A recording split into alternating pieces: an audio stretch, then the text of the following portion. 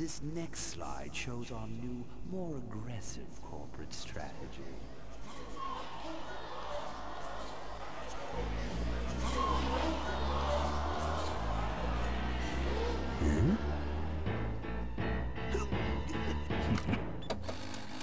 Hello there.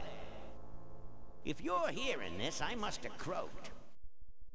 Well, people gotta move on, you know, and make room for other people. And that's what I'm here to talk about today. I've made room for someone else to take my place at Corley Motors. And it ain't that embezzling crook Adrian Ripburger. Rip, you don't belong at the head of my company. You belong in jail. I let that man talk me into far too many things. Like keeping my daughter a secret. He was wrong. I was wrong. I should have stood by her.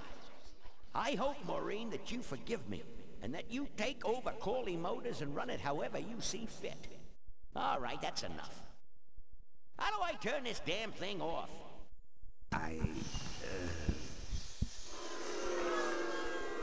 sorry you had to hear that tape from one of Malcolm's psychiatric sessions.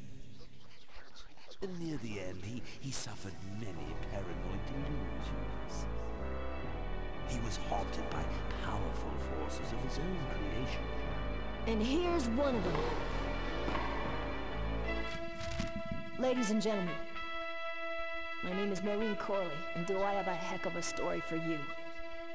By the time I'm done, you'll see why this man should be in jail. Hey! Where do you hobble off to? Uh-oh. There he goes.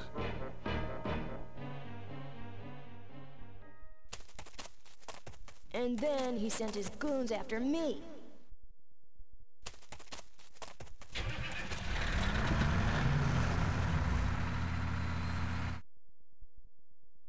Run, Ripburger. When it's time to find you, we'll just follow the shiny trail. Yes, of course we'll have daycare facilities. Any other questions?